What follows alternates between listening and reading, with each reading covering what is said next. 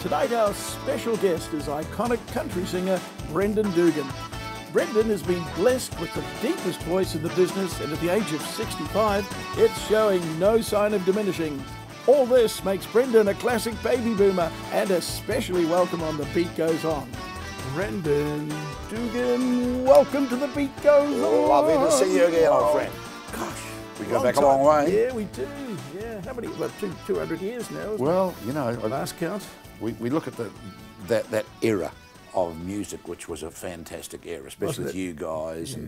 And the funny thing about it, most of them, if you haven't passed away, we're still doing it. You know what I mean? We're there, eh? And that's something really, really incredible. Yeah. You know, that's really, really great. Those were wonderful days, weren't they? I remember the young Brendan Dugan, extremely good looking, a wonderful deep voice. It's got deeper. Sent a shiver through every woman in New Zealand. Did it? Yes. Oh, I should have shown you which one it was. Oh, you didn't hear that? Especially those single days. Well, we've both dined out on music, haven't Yes, we? we did, and, back then. Well, let's look at it. How many people wouldn't know Brendan Dugan? You know, let's walk down the streets of Tauranga or I think if streets they're of Kaikohe. over 35, 40 years of age, Yeah, you battle to find someone under that age. That you do, don't you? Yeah. But in Tauranga being a retirement place, it's quite common.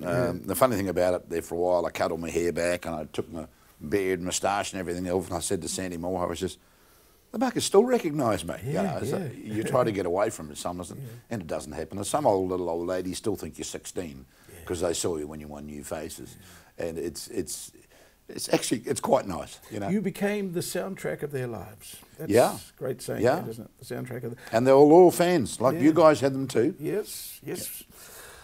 But classic baby boomer, something wonderful is happening for you, Brendan. You're nearly 65, is that correct? I'm 65. Yes. I get the check. When did the pension arrive? February 29th. I'm leap year, remember? So I thought I was going to have to wait another 3 years, but no, it hasn't happened that way. So when you opened your bank account, your hands were shaking, weren't Absolutely. That does it anyway.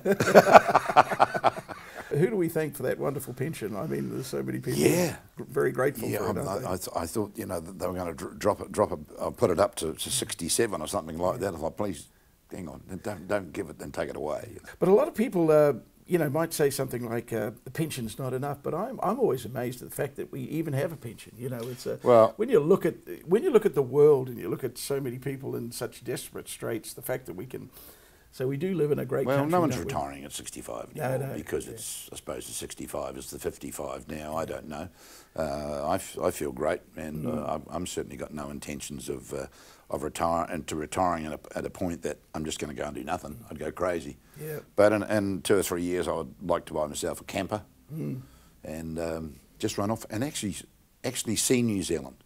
Yeah. All these years, like you did, we travelled the country from one end to the other, but we saw nothing. That's true. Let's think about that for a second.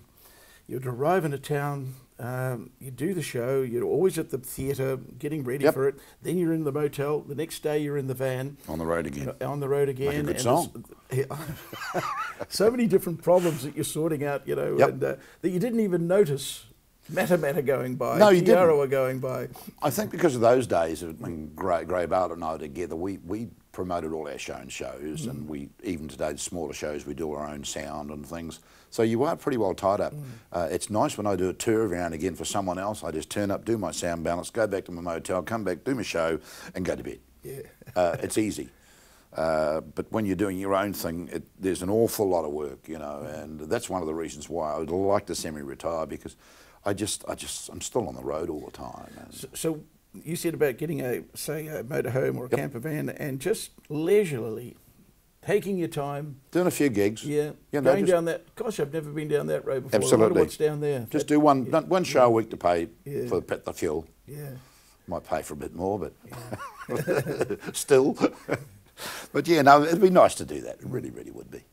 So looking back at that wonderful journey, any highlights that... I think the really biggest highlight was the Grand Ole Opry. Yeah. In 1985, Gray and I did that, and I remember getting a phone call in Fort Worth, and Fort Worth was 12-hour drive away, and the storm came in like you wouldn't believe. So we drove, no sleep, all through the storm, and I remember not being hardly able to see the road, and the lady, her publicist over there, Dorothy Ham, her husband was a policeman, and he put a 38 caliber pistol in the glove box. He's like, I shouldn't do that, but just in case you need it. And I'm going, whoa, you know, won't be doing this. We drove through the night, no rehearsal, no nothing, straight in the Grand Ole Opry at about 2 o'clock in the afternoon. And I think that's one of the biggest buzz, because not many New Zealanders. Eddie Lowe's done it, I think, and the old Rusty Greaves. He did it. Maybe I might have left a couple out, but not really. So they were highlights. Now that is the Mecca, isn't it? You know, Muslim, they have a place in Saudi Arabia, and that's the Mecca. But for country artists, absolutely, the Grand Ole Opry. We were watching last night, actually. I was visiting Bill Hohepper and his lovely wife Linda, and we sat down and just watched country music all night on the big screen and off the net, and it was just fantastic. Merle Haggard and the George Jones guys that I looked up to and sung and recorded many of their songs over the years, and it was beautiful. Just sitting back and watching. I was actually educating them on some of the the finer points. Yeah. Now, country music in New Zealand, the health. If you were a doctor and you were looking at the health of country music, give me your diagnosis. One word: strong. Strong. It is strong. Yeah. There's lots of young people, doing things now. Kylie Bell from South Island, Jodie Doreen. I could just go on and name a lot of these artists, and a lot of them in Australia now. And a young group called Cooper's Run, husband and wife team who spent a bit of time in America, who I've been helping of late. Of course, our festival we did this year was the Stampede Festival at Pukekohe, which was a huge success in a way. You don't expect to make money on those in the first time up, but I was talking to the promoter there yesterday. I put all the New Zealand side of it together, all the New Zealand acts, the Waratahs and all that this year, but it sounds like we might be going to do that again, and that in itself is something we need to do. It brings a lot of young people into what we do. You know, we still do all the clubs and things, but we're still dealing with a lot of those older people. The Johnny Cash thing I've done over the last 3 years has amazingly brought a lot of younger people, and it's just a profile thing.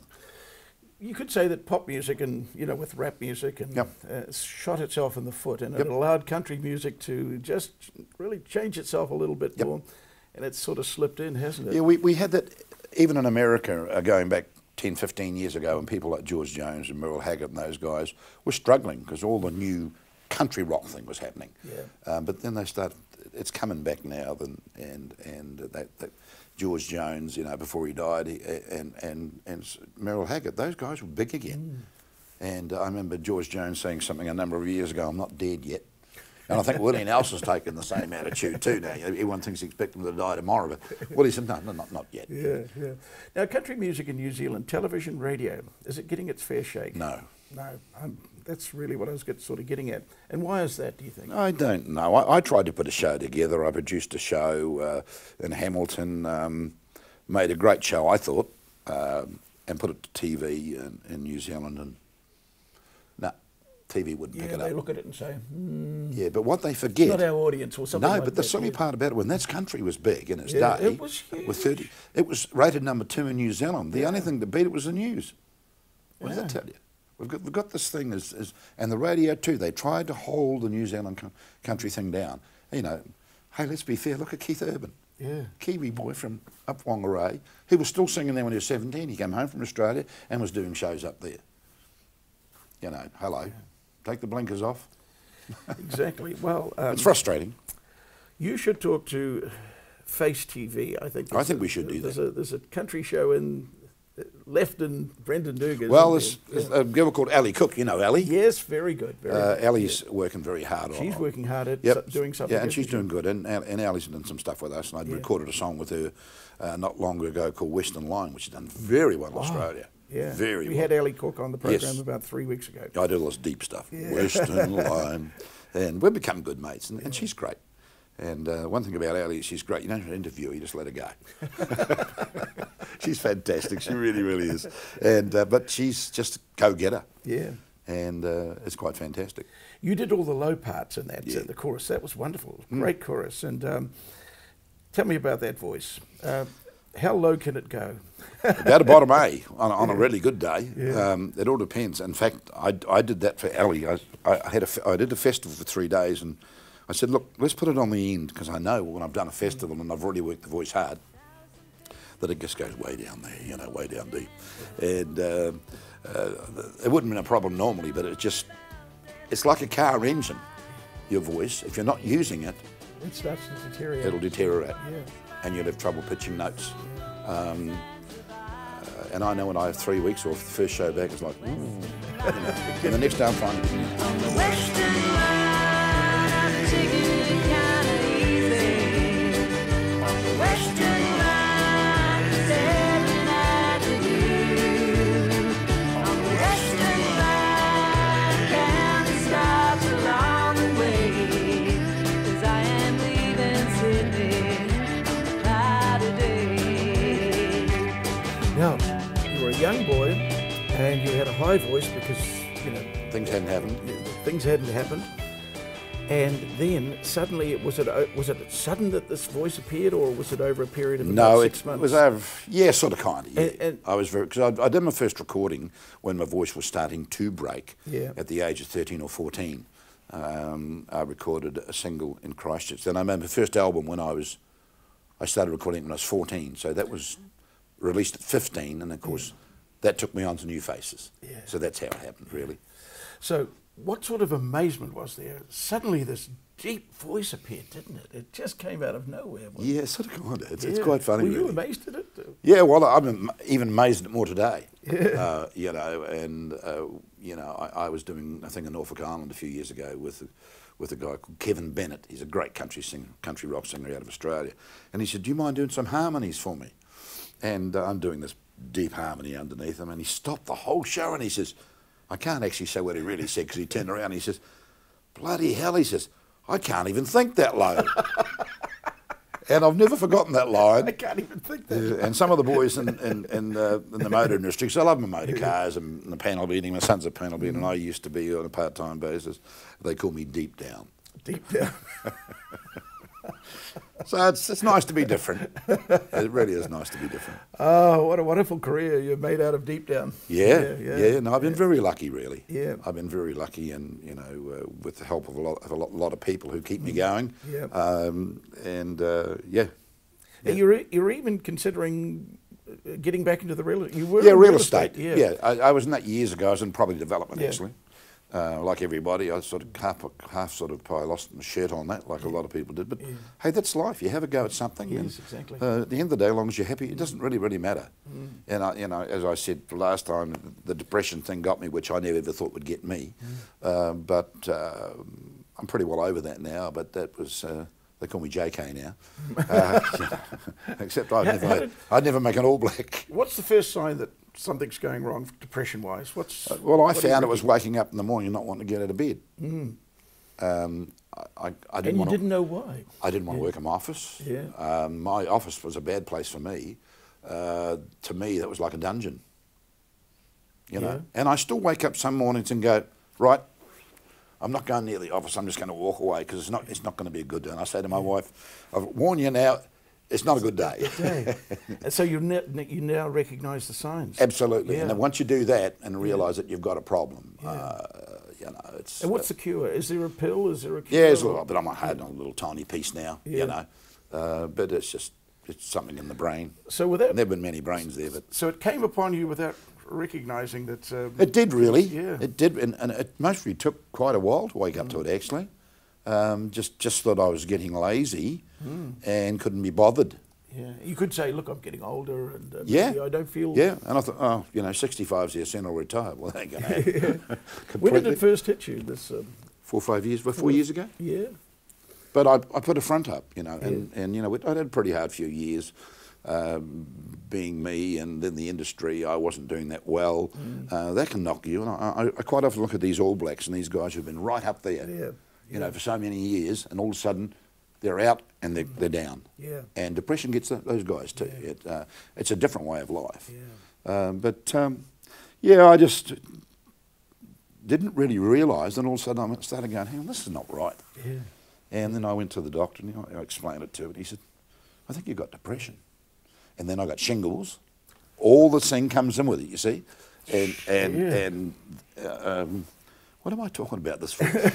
You know, but you know, it's good to get it out there, and that's why I think a lot of JK for what he did. If we talk about it, and someone might go home and say, "That's my problem." Yeah. You know, and So and that's important. how bad was the shingles? It wasn't good. Yeah. I remember my father having it. Oh, not nice. So, yeah, it's a terrible thing, isn't it? Oh, it's terrible. So, and I had to keep singing. It was a double whammy. Oh, yeah. And you kept singing right I had to through keep it? singing. I remember I had to get in the car in Tyrone and drive to Wellington. It took me 12 hours to get to Wellington. Wow. Stop, start. And then I had to set the equipment up. And that was like a big energy thing to do. Yes, it does. And do the show and pack up and get to sleep and come back the next day. I'll never forget that. And let's go. But you were tested. Show must go on. Somebody up there was testing you. Someone was. They said, we've given Brendan everything, and now we just want to see if he can take a little bit of Absolutely. pressure. That's what they said to themselves. I think you might be and right. you came through it. Yep, come Good through on it. you. Bit scary, So but that's cool. now, what about the next 10 years? What are we going to see with from a singing point of view? Singing point of view, I want to start doing what I want to do. Yeah. Instead of having to go out and work and sing. Bart and I are doing some things together again, which is really, really cool. Dennis Marsh and I do quite a bit together, And you still get the same buzz, though. Absolutely. Yeah. When I'm on that stage, when you hear that applause, wow, it's a great feeling. You know, I just say, gee, I'm good. You're right back to 16 again. Absolutely, you know. And I think it's today, I still get nervous. Oh, Still you get do? nervous, especially on the big shows. I get very, very nervous. Yeah. Well, I can't imagine you getting nervous because Yeah. you always go out and do such a great job. Yeah, no, What are you nervous about? I tell you who told me that. About that was Howard Morrison. Yeah. I became quite friendly with Howard over the years, and mainly because our era. Yeah. That was our era again. And he says, we talked about this one day, and he says, the day you stop getting nervous is the day you walk away. Because you're getting cocky. Yeah. And my dad always said to me, the day you got to start telling dirty jokes on your show, Yeah, that's the end too. that's the end too. Yeah. You know. And luckily I haven't done that. I've relied on the voice, and I always will, you know.